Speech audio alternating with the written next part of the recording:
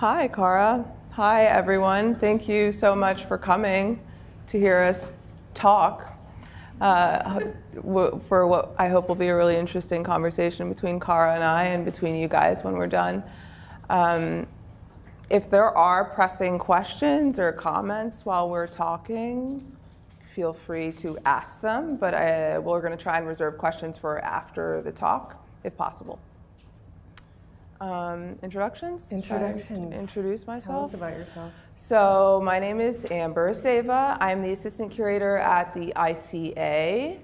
I have been here in Richmond for about 1.5 years now. I went to undergrad here in art history and went to Bard College at the Center of Curatorial Studies for my master's program, and I've been working as a curator for about 8.5 years, in and out of galleries as an independent curator, and now doing a little bit of classroom work thanks to VCUarts and specifically painting and printmaking and Kendall Bunchster. So I've had really great interactions with a lot of you, which has been incredible.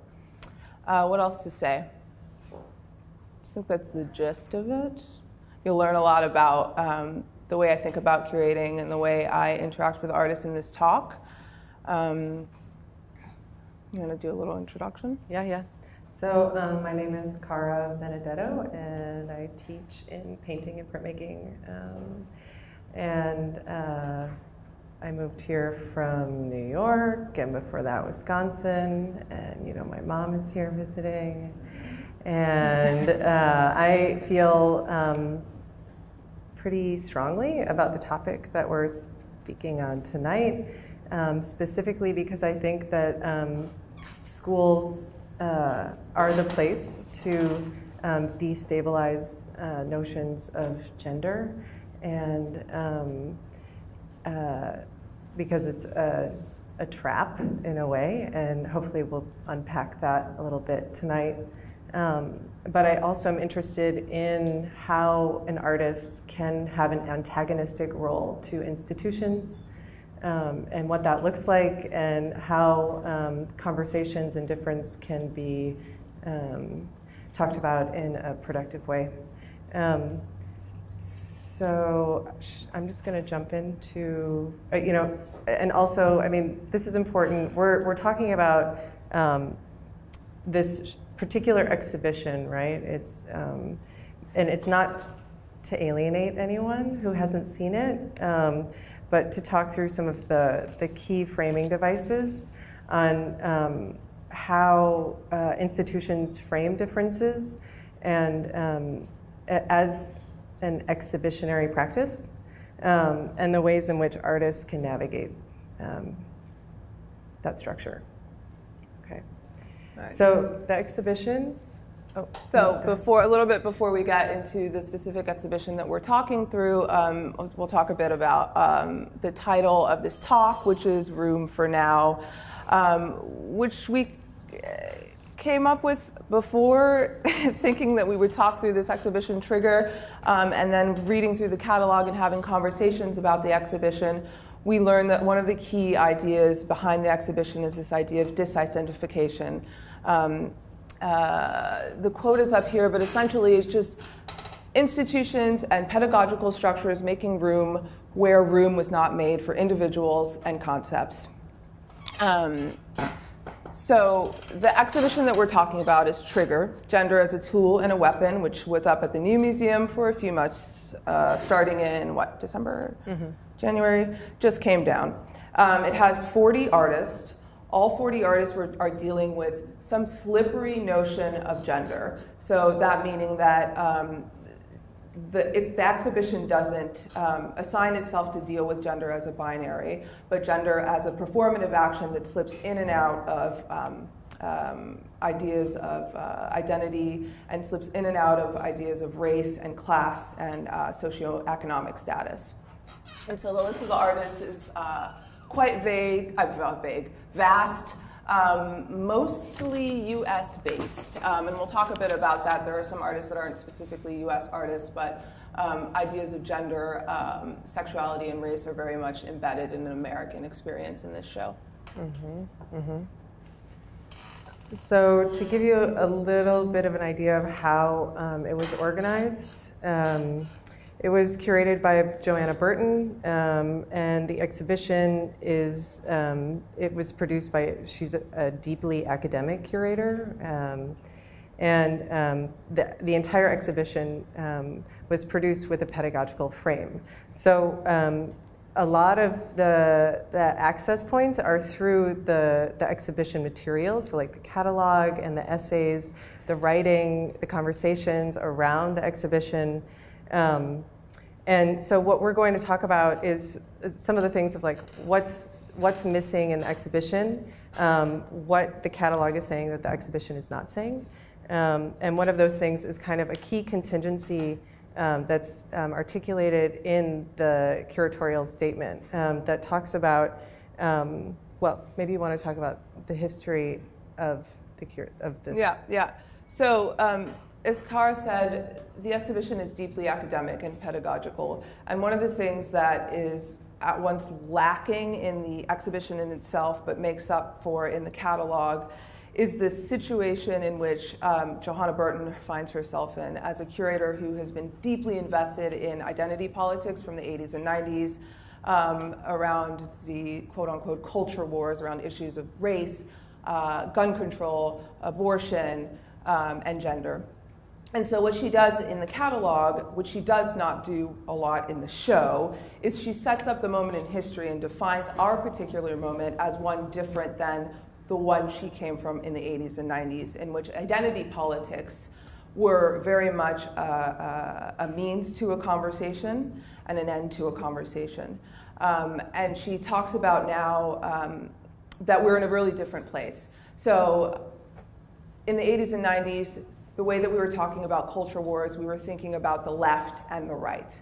And so in this essay, she says, I won't quote her exact words, but she essentially says that now we're at this problem where there's a sincere incompatibility. The right has advanced itself, and the left is deeply fractured. On one side, there are a group of people that are allies to minority groups, and on the other side, there are those who actually belong to those minority groups. And there's a lot of contention between the two. One is that feels exploited and used by the other side, who uses minority or disenfranchisement as something to portray their social goodness. And so Johanna is really smart in the way she sets that up in the beginning. And she really makes it clear how different the issue of identity politics is now.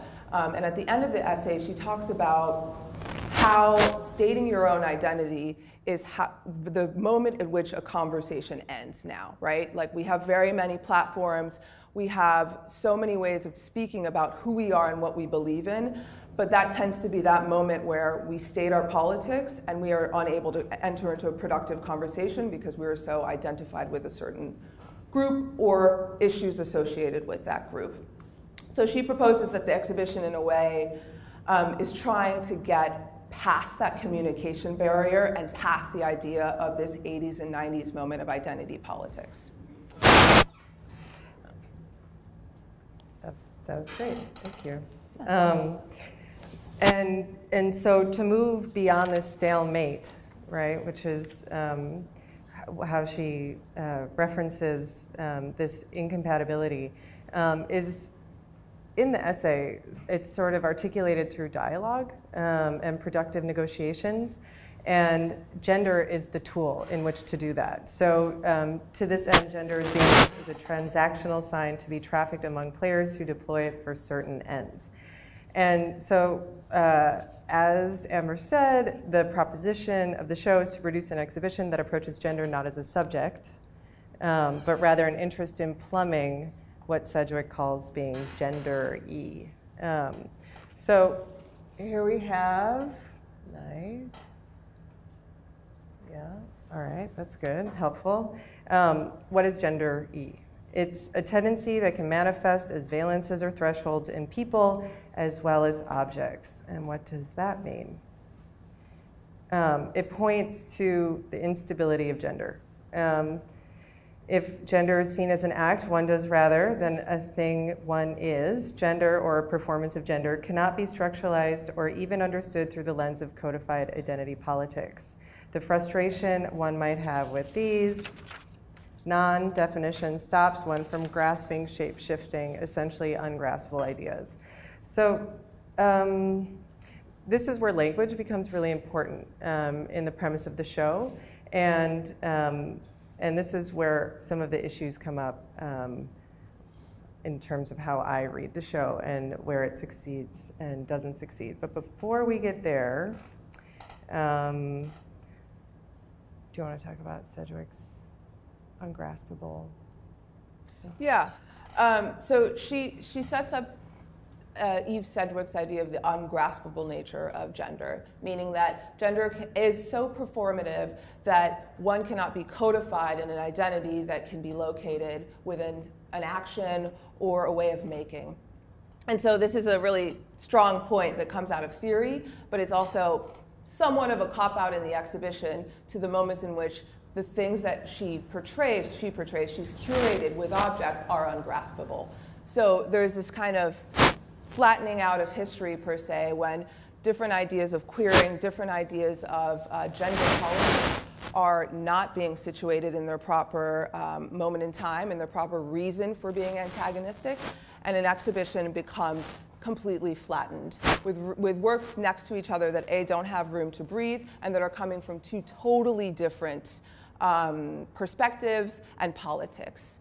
So this slipperiness is a great thing to talk about when we speak language and when we speak performativity, but it is not so much a great thing when we think about exhibition design and the care that a curator is, or an institution is responsible for when mounting an exhibition.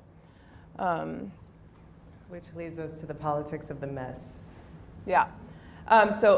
One of the things that the essay does, one of the essays, there's many essays in this catalog, it's pretty big, and it has like a full description of each practice, a little bit of the history of the practice, and a bit of the legacy of the institution, the new museum, and the shows that came before this. So they've been dealing with gender politics and identity politics for a really long time.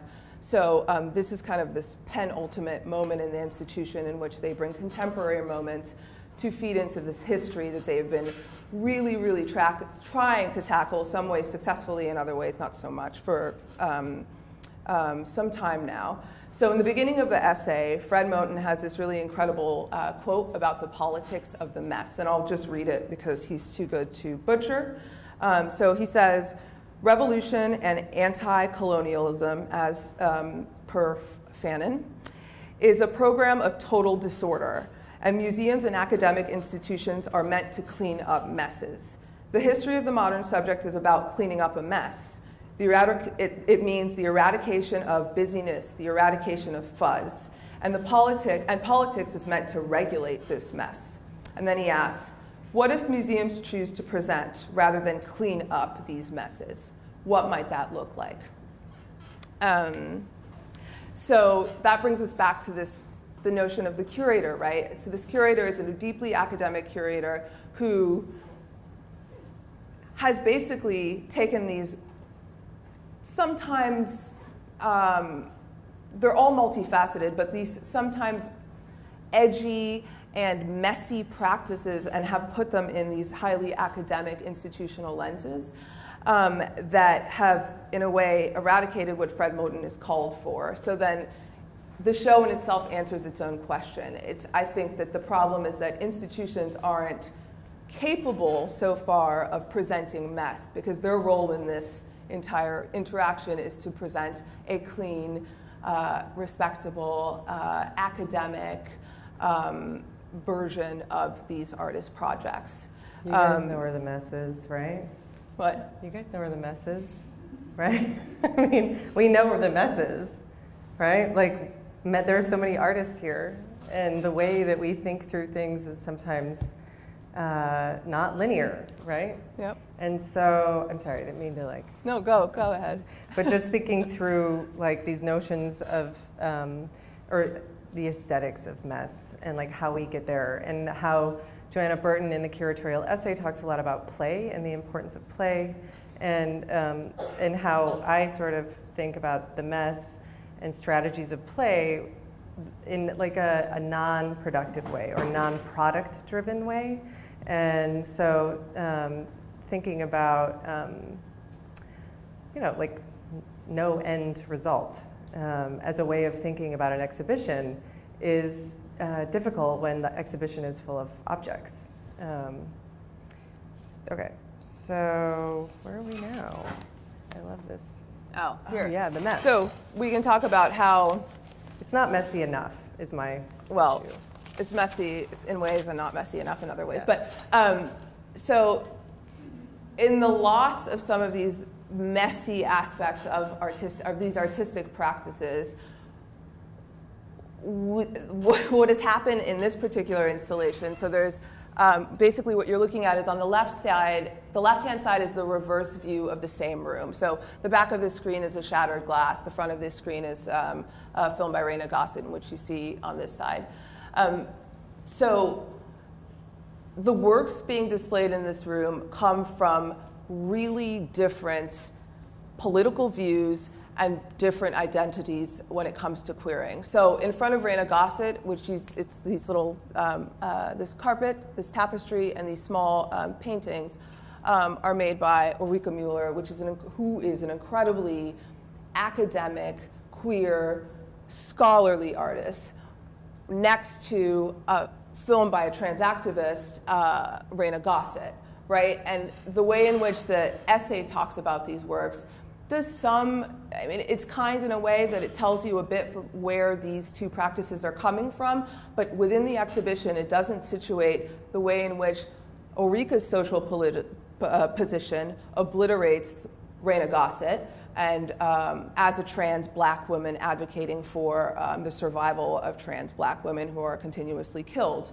And so there's this flattening out of history because A, there's not enough space for the rooms for the pieces to breathe, and there's not enough contextualization within the exhibition for where each of these pieces are coming from. It's kind of like this age-old thing that we've done with shows about AIDS, the AIDS crisis, in which Felix Gonzalez-Torres are put next to ACT UP, right? Felix Gonzalez-Torres was doing work for the gallery. He was doing AIDS activism for the gallery. ACT UP was on the ground helping people in a real way. And if one doesn't contextualize that properly in an exhibition, you're not giving the kind of care that an institution and a curator might want to give to what needs to give to a work of art in order to give the audience the proper amount of information to know where these practices are situated in. Mm-hmm. Which sort of brings us back to like the New York City-centric mode of curating this show, and how the social mess is contingent on that as like an art center, where we know there's many art centers. Sorry, go on. I lost my place. Trauma. Do you want to talk a bit about? You had some really good points about this idea of this sort of social economy that's compiled in this show with the types of artists that have been chosen, the fact that how identifiable they are, how much social weight they pull, and how much room was actually made in the show for artists that maybe might not be that well known or might not have this kind of social pull that most of these artists in the show have. Yeah, I mean, there are artists in this show that appear in a way within this institutional context that have been avoiding the institutional context for quite some time. So Ginger Brooks Takahashi is not actually listed in the show, but appears in one of the films, and is sort of doing like a real life role play. And I read it as kind of like a brilliant intervention in the show in several ways, but I mean, just very generally, how the artists, there's so many painters and object makers, and thinking through, where's the rigorous performance? In a show about performativity. Yeah, I mean, it's kind of basic, or I don't know, maybe I'm missing something here, but it feels like if the element of time and the element of now and these questions of activism within dialogue are so prescient, where's the syllabus? You know, like, why isn't that structured into a show like this in this way? But am I? No, yeah. You hit the nail on the head. And then also with that said, there are a lot of younger artists, and I've talked a little bit about this with Liang and Dahlia, but a couple of grad students in the painting and printmaking program, but thinking about what is the ethics of commitment here in terms of how is the curator situating these artists, these young artists, like, you know, now that they're blowing up, like, where is the care being given to how an artistic practice is sustained and maintained when that's a lot of pressure to deal with. So that objectification happening on top of kind of the lack of performance-based works. Should we? So you want to show? So we're going to show. So I'm going to back up a bit with the conversation with trauma, and it's based on a lot of conversations that I've had with students about the choice of using the word trigger as an exhibition title, right? Trigger as being something that can be deeply harmful physically to someone or to a group of people. And the way that trigger is being talked about in the exhibition as a tool through language that I think is being really tackled really well in works, but in framing device, not properly. There's not enough accountability for the how far the idea of triggering can be physically to groups of to people and/or individuals, and it's just being played with as a rhetorical device for stretching a gender binary or a kind of non-conforming, somewhat institutional critique that these artists are doing. But there are two particular works in the show, that I'll talk about, and then Cara will talk about the second one, that deal with trauma, bodily trauma in a real way, that I think that are kind of, for maybe us, people can have different opinions, but cornerstones for the show, and it happens to be through moving image. So the first film that we'll show, and we'll just show clips, they're both pretty long, is by Patrick Staff. It's called Weed Killer. And so the film, Patrick Staff is an artist that deals a lot with experimental queer biographies, but he does it in a kind of documentary style.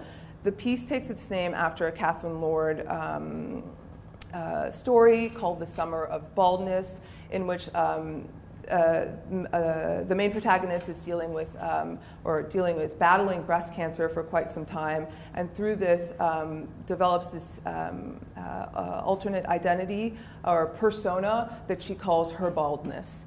The film is being, or this story is being talked through by a trans artist who speaks about the connection, the physical connection between one going through a transition and one going through chemotherapy. They talk a lot about the idea, the physical pain that one goes through as it feeling like mainlining weed killer.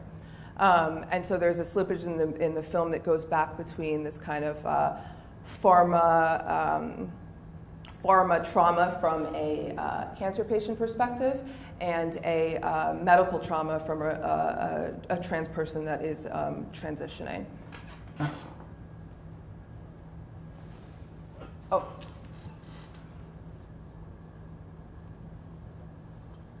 And, okay. Oh. Sorry. Okay, and this one, the other one is straight from the artist's website, and this one, admittedly, is a bit of a bootleg because I shot it on my cell phone while I was watching the show. It's not something I would champion, but I just wanted to be able to show this film to people, so. Don't do that again. Is it loud enough?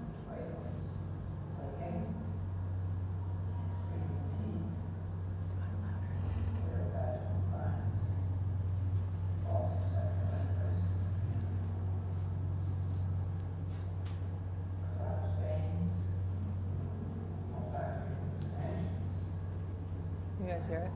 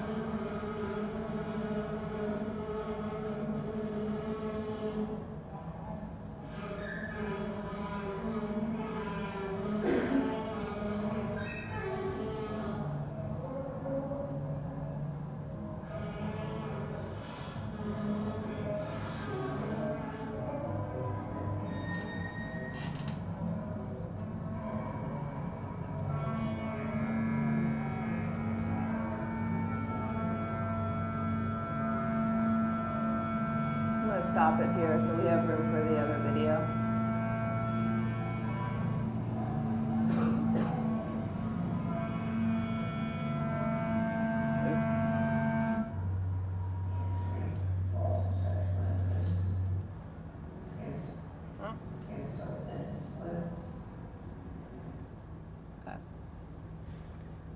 All right, so the piece goes on for about 35 minutes, and it goes through both the progression of the main character's transition and speaks through this Catherine Lord's character's battle with breast cancer.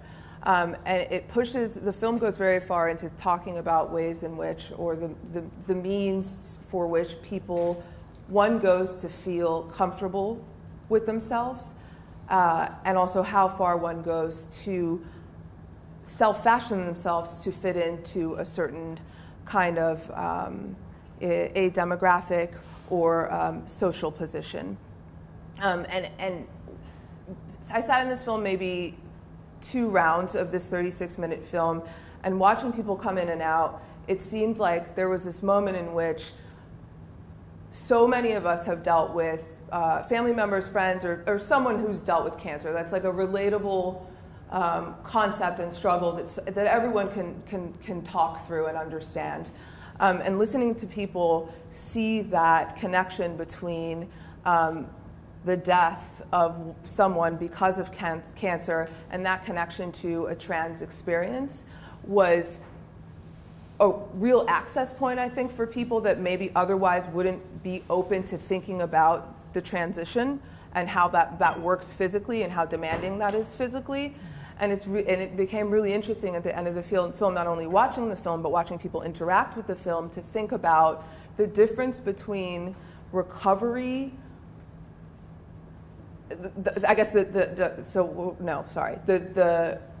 what someone goes through while they're recovering versus what someone goes through before they're dying, right? And how slippery that journey might be, right? Towards recovering could turn to one way, right? Recovering can turn to death. Recovering can turn to a full recovery, right? And it's that kind of precarious nature of recovery, being in the middle of two worlds, dead and alive, that was really successful in the film and really opened this idea of gender, bodily gender, in a way that was super accessible, I think, for a lot of people, and rigorous as well.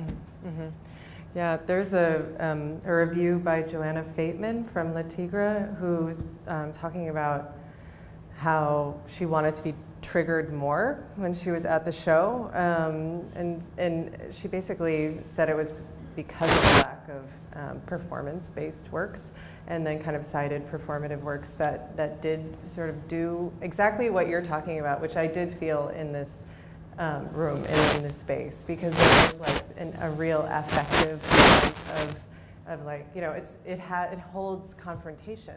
Like, you know, the face is large, it's fully frontal, you're watching people go in and out, and I recall that feeling. And watching real physical collapses, right? Like the physical yellowing of the whites of your eyes, or the collapsing of veins, and it going in and out of this kind of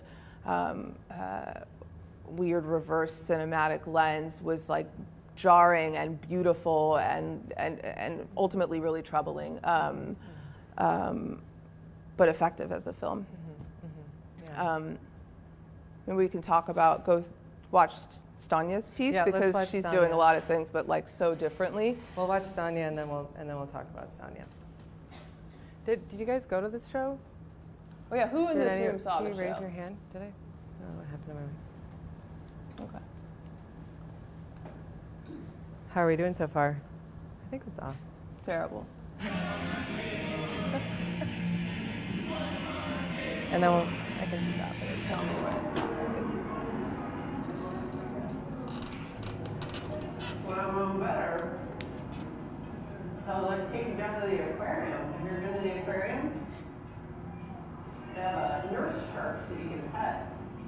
But one time these kids, they jumped into the nurse shark tank. They broke in at night into the aquarium, and they stole one of the nurse sharks. And it happened to be the oldest nurse shark there. She was like 15, and she didn't make it. You know, like what a bunch of assholes. You know. Anyway.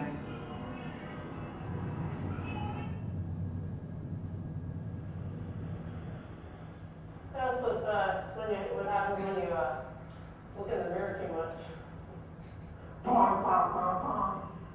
Something like that. Big thoughts, big dreams, and a big brown Mercedes sedan. Put your eyes a little together. Just a second, let's see if it's good, and then one ear down the other.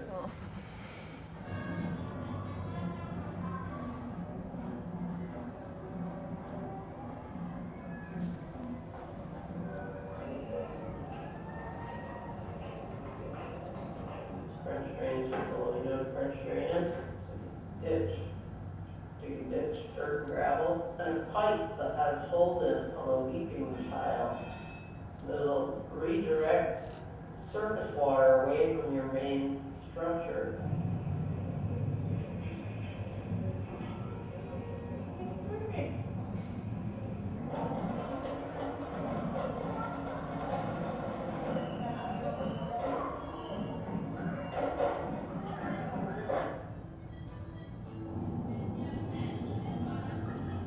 Supposedly it's good to get a couple of goats too, because they eat all your weeds, and you can use their milk to make cheese.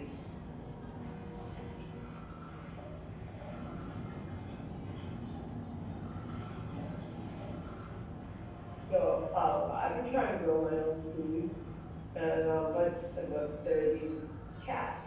Actually, there are these ladies that feed the cats, feed the feral cats, and if you reach a certain capacity of catch it, if you have a certain magnitude of catch it in your soil, it becomes toxic. It's like, I like animals, you know, but, you know, so we're having a good addition there.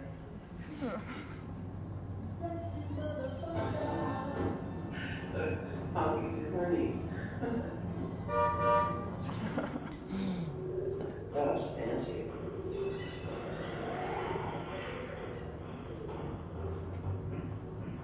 And they're out, Joe. Look at that. Whoops, little person there.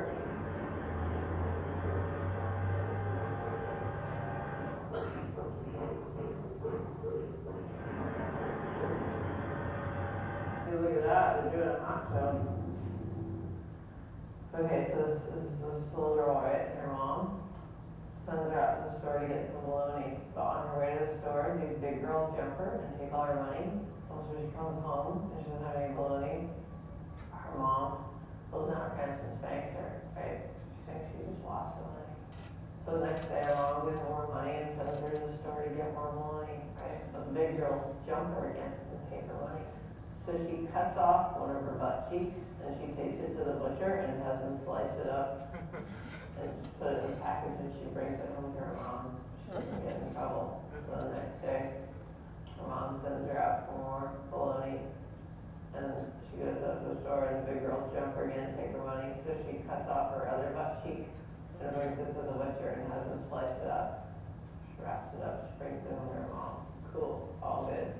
The next day, mom sends her out again, go get more bologna. She goes to the store and the big girls jump her again and take her money. So she comes home empty-handed. And her mom's pissed and pulls down her pants to spank her again, but there's nothing to spank.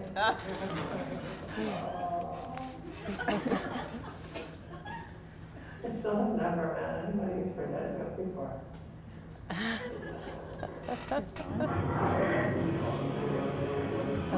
Yeah, I guess that's good.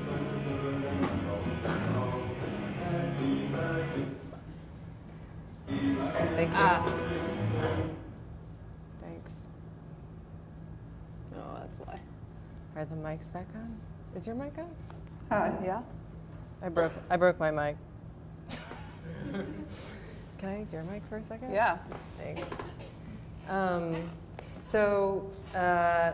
We don't know what's wrong with the character. We don't know what happened to the character. This is the entry point that we get, and it's basically kind of like playing off of bro, like a charming bro, a privileged subject, in combination with a torn, bleeding, kind of ridiculous character. And I think this conflation is really important to how we think through the humor involved. Because who laughed? I show it to my classes all the time, sometimes just when I'm taking attendance, and I just play it because I love it so much, and no one laughs. I think it's like this. It's a very interesting kind of ethical question of who wants to laugh and why. And there's this great Judith Butler quote that it's laughter. Oh wait, no, sorry. The loss of the sense of the normal can be its own occasion for laughter, especially when the normal, the original, is revealed to be a copy and an inevitably failed one, an ideal that no one can embody. In this sense, laughter emerges in the realization that all along the original was derived. So thinking about this gender-y effect and this destabilized, 5 minutes left, okay. Oops. No, that's good, thank you. The gender-y effect, the destabilization of the subject, and trying to understand an affective response to a piece of work that is basically, it's a broken body, and thinking about what is a broken subject in relation to a privileged subject, and how do those two things kind of push up against one another and create tension, release, laughter. And so Sonia Khan, I think, is within the joke format is really brilliant because no one laughs.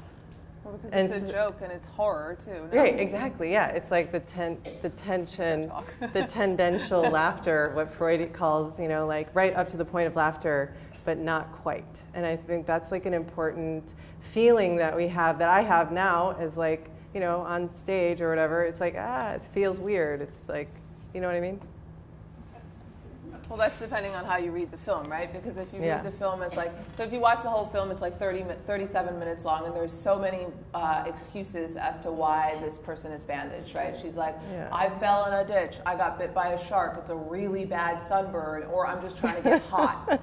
Those are some of the reasons. So you're not sure if if you read the subject as someone who is coming out of both traumatic, but coming out of a traumatic situation in which they've been hurt and they're bandaged and recovering, you read this film as a different thing, and it's harder to laugh at it. Versus if this person is coming out of plastic surgery and just being I don't know, a total idiot at half of the film, you have more of an allowance to laugh, no? Yeah, so there's a really complicated ways in which, like you said, affect is being brought up in this film that are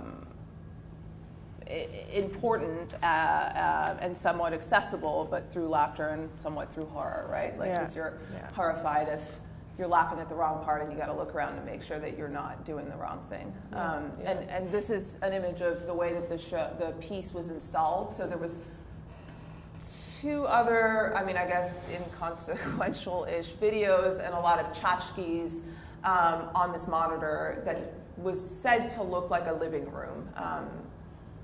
Do you want to finish that thought? No, that's, I just was trying to situate the image. I actually, I had such a problem with this installation. I didn't understand why the objects were present, and the video was so strong, and then this kind of setup, living room setup or whatever, but I actually emailed Sonia Khan a creepy fan email today because I was I love your video, and my friend Amber and I are going to talk about it at VCU, and I should have been but those objects, why? What? I can guess maybe. Yeah, please. It could be that this particular film was made in 2010, and the institution needed to show a new work, so they added stuff. To make it into an installation in 2017. So that's an option. So we can't talk about anything else. But we have this, you want to read this, I don't know.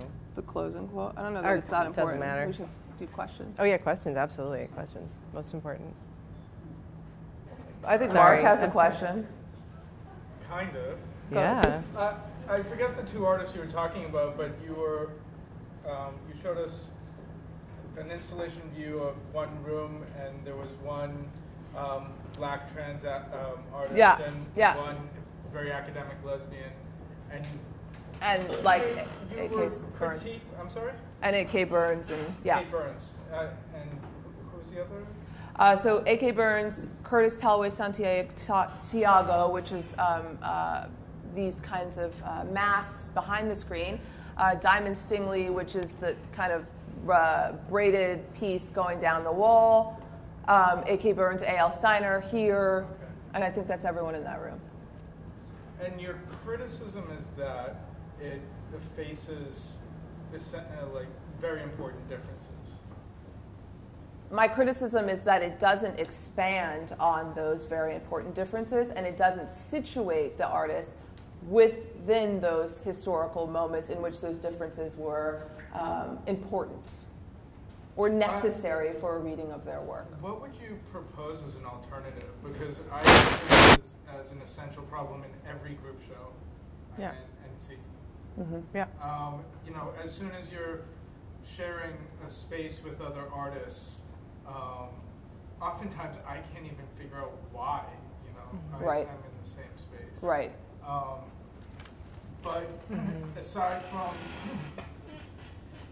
expounding through wall text or catalog or preserving a certain, you know, spatial integrity, giving everybody their own gallery room, what do you propose aside from just showing very similar artists next to each other? I mean, I don't know what the alternative is in a group show. I mean, I think the alternative is for the institution who brought in the work and who brought in the artist to do the artist service by explaining to the viewer what the artist's work and practice is situated in. So giving an artist their own room is not possible, right? This would have been a 4-person show, exactly. And it's a 40-person show. But that was nowhere? No, it was barely in the catalog, not in the exhibition. So that's another thing. It's like, it presumes that one has the time to read the doorstopper of a catalog, which is very good, but not present in the show. Well, it seems to be a general problem of group shows. Yes. It's more about the curator than about the individual artists. At times, which is interesting with this particular show, right? Because Johanna is calling for like a ceasefire on identity politics and individuality. She's saying, hey, we're never going to be able to talk to each other if we keep kind of beating our drums about our own identity. We won't get past these differences, these major, stating our differences. There's a means to an end to when it comes to a conversation, right? But stating the differences of an artistic practice as an exhibition is very different than the inability between two people or two communities to talk to one another because they're too busy wrapped up in their own identity politics. So I think maybe that if one is kind in this reading, can say that she was trying to do a more collective exhibition practice in which these artists were shown less as individuals and more as a group of people addressing similar slippery topics. But that's very generous to say, and a stretch. Yeah. I mean, I also think that the group show is a problem, like in general, and thematic shows are problematic because, like, what is, like, they are of market concern often, right? To pigeonhole, to pin down, to like, to extrapolate on community or ideas of collective working, but like, you know, if one of the focuses is about, I guess the question is, what is opening up and what is shutting down, and how are these differences being articulated if you don't have the catalog or if you don't have, so it's about access points, and you know, I like one of the big problems I have with the show in general is that it's so art centric, or like, you know, like, I mean, yes, objects, but like, why so many artists? Well, I mean, yeah, it's a good question to ask. Right. There's certainly a benefit in an institution dealing with such an important topic and allowing the public to see so much good work at one time, right? Mm-hmm. But where is the line in which the work no longer gets served properly, right? Like some of, people that have been following gender politics with respect to art probably came to the show and were so excited to be able to see works by Sharon Hayes, to see works by Raina Gossett, to see works all at once. Like, that's a huge privilege to be able to do that. Yeah. So we didn't really give you a solution because it's difficult and it's problematic. So it's gendery. Yeah. We agree. No, I think it becomes an attractive. I also agree about group shows, but with an issue like a collection show or even a biennial, it becomes a problem to solve. And I think contextualizing it, like in the museum, the Reina Sofia, they have like really long academic wall text, and instead of putting ACT UP next to Felix Gonzalez Torres, it's ACT UP next to the Guerrilla Girls, and certain kinds of aesthetic strategies. So it's a much more dialectical approach than thematic. Right. Did you have a question, Andy? I have a question. Actually, it's really similar to your question, but more specific. And obviously, like, the group show is really problematic. And I was kind of curious more from like a curatorial standpoint.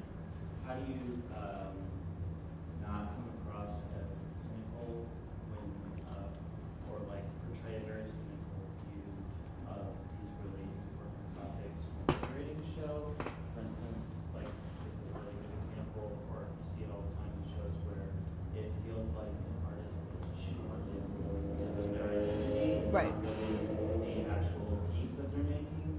So maybe my question more specific is, when does the identity of the artist matter more than the piece that they're making? And how do you curate a show around that to not come across as cynical or self-serving? It's something that is really aggravating to me as an artist and a viewer. Right. It's a really good question. I think a starting point would be, I think that a lot of times us curators and institutions can easily fall into the trap of thematics, meaning, okay, there's a particular moment in time right now, gender politics are really important to people, so let's do a show about gender. What artists are dealing with gender?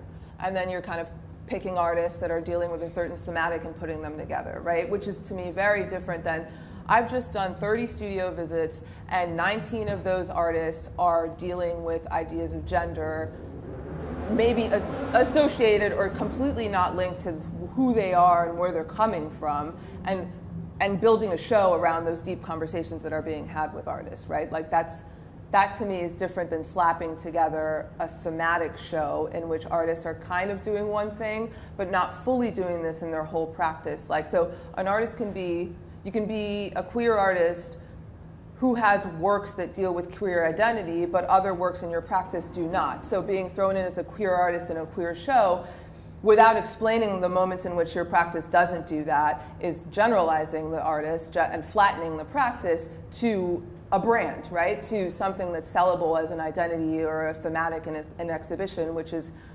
attractive to people, but problematic to the artist.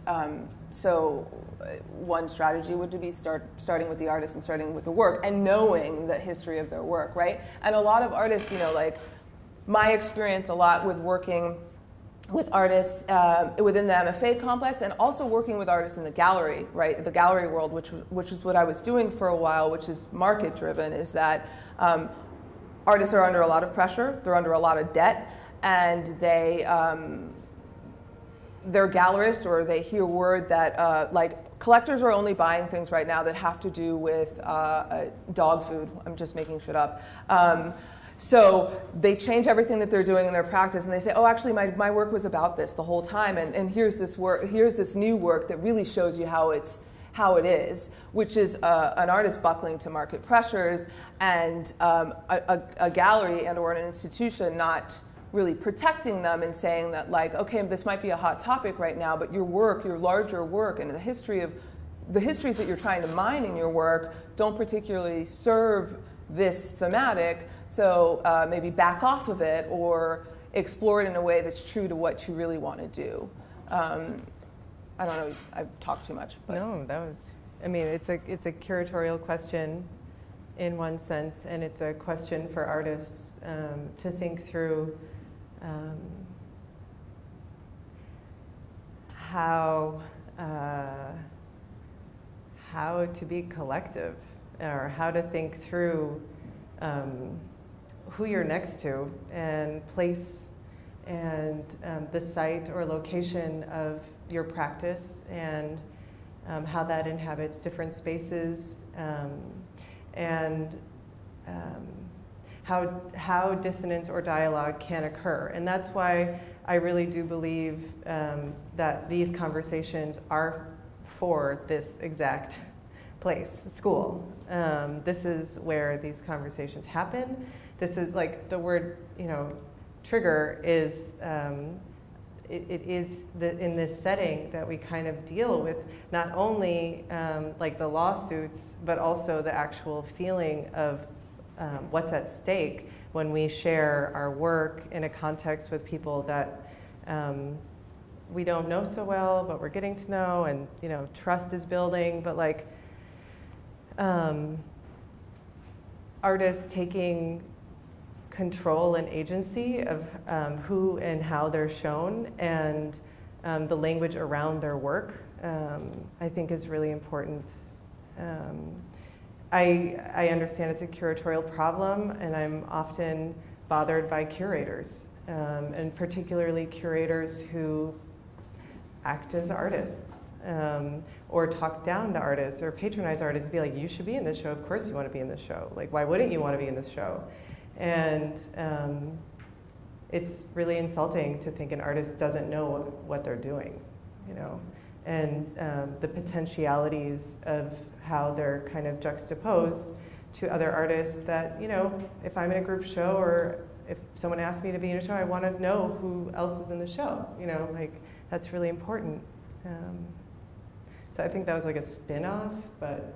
Yeah, no, I mean, it just made me like, let's think about all of these artists that were really successful, I don't know what year is it, like really successful 8-9 years ago, that were doing post-internet art, that were doing this kind of zombie formalism, and that were like selling out, and were really, really doing well, and were being written about.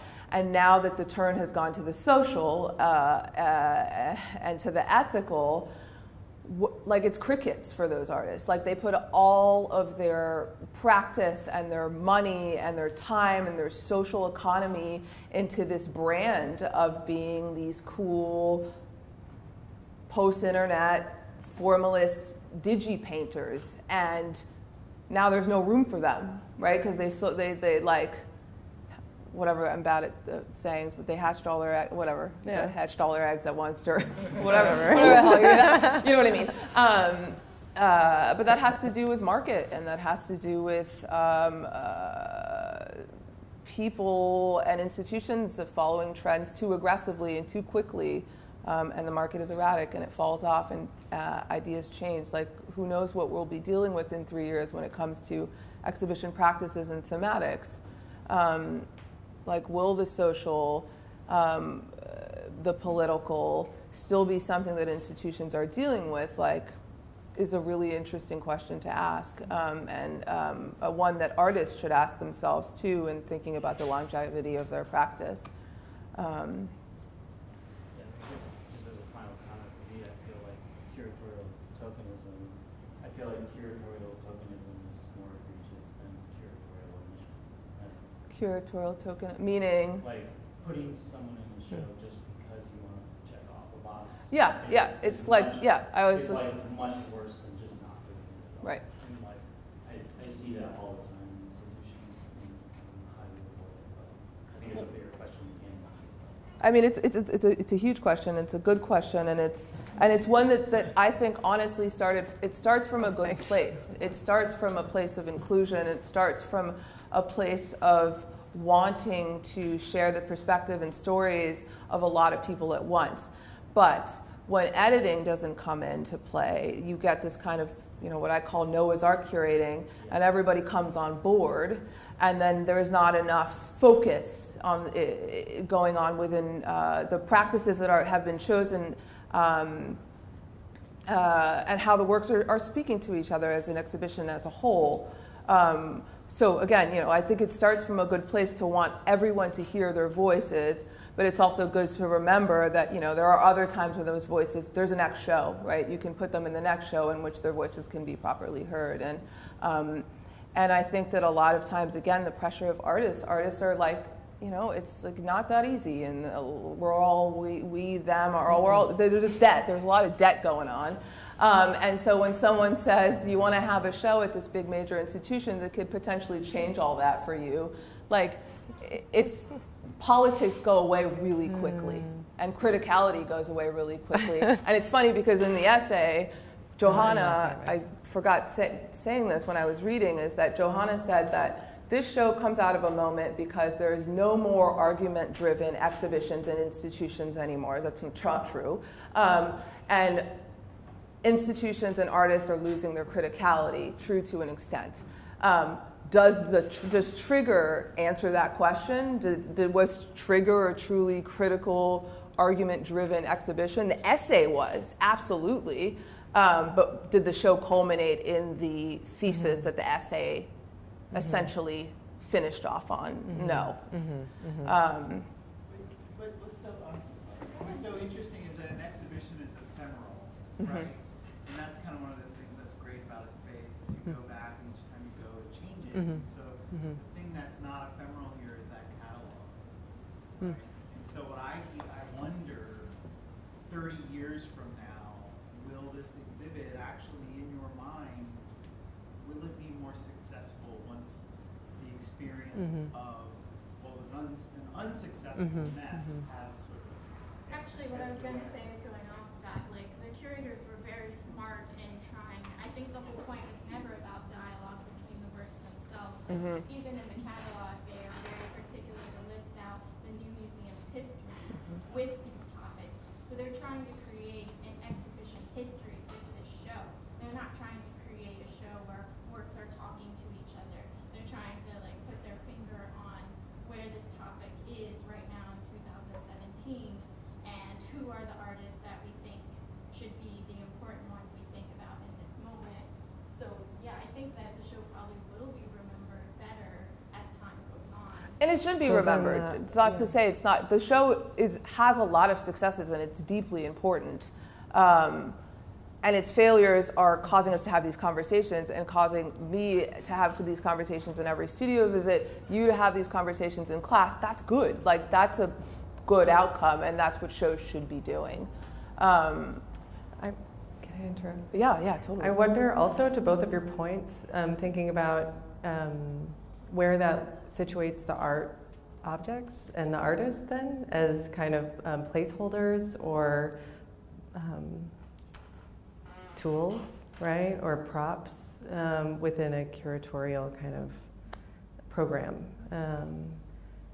And that's a bummer. No? I don't know that it is a bummer. Yeah. I mean, you just think about how much work you know about that you'll never actually see, right? That you'll read about, someone will tell you about. I mean, I think I don't know, in some ways the bummer would be that when the artist agreed to be the token in the curator's vision, it's like a double bummer, right? Double bummer. But do the artists know fully the curatorial vision when they're saying yes? Like, they know that this show is going to tackle this thematic, but do they know who they're going to be next to, or how they're going to be contextualized within that thematic? Usually not. Usually they say yes, because it's a good opportunity. And there's such an important difference or distinction between ephemera and contingency, right? Like the way that a work is contingent on a text is contingent on a relationship, like how that formulation, like they can't exist without each other. And that, I think, is like a beautiful premise and structure that it also kind of made me think that the catalog was an interesting contingency to the show. I think that was on our, like, we had pros and cons for like everything. But yeah. Is it then interesting to also think about Johanna Burton being an education curator? Yeah, absolutely. Yeah. But like maybe should teach more. I don't know. Yeah. Right? She was the director of CCS, and I think shows are her strength. Yeah. Oh wow. Yeah. Wow, we got the story on that. No, she came to Columbia a couple times and talked about Lee Lozano, and at the time I was very critical of like her sort of glorifying someone's dropout of the art world. But at the same time, like, I mean, I have so much respect for her in being able to, like, she's put all this work in this 80s and 90s moment with identity politics and certain artists that she's been so tied to for so long, and to be able to do this show and say, like, you know what, identity politics is broken. Like, I've spent all my time doing this and it's totally broken and it's not getting us anywhere. So what next? Like that, I have respect for her to get out of her own academic, all the academic hierarchy, all the things she's done to get herself to that point, and that she's able to be critical about it and say, yeah, like this is a broken system that needs to be reassessed. How can we reassess it? This is going to be messy. Here's a shot. Is a courageous move, I think, on her end, and respectful. True, and it's not like the university is like utopic, right? As we also know. Except VCU. Oh, it's time. So Like we want to thank our guests Thank you for for coming. Thank you.